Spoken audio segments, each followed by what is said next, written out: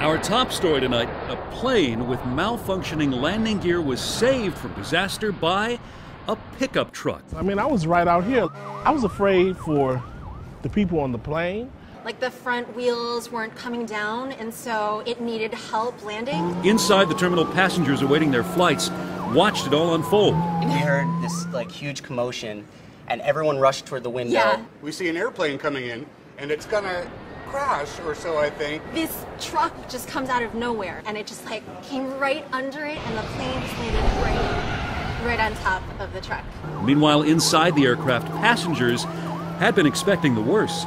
The captain did explain we were going to be just circling. We could hear the grinding. That was really frightening.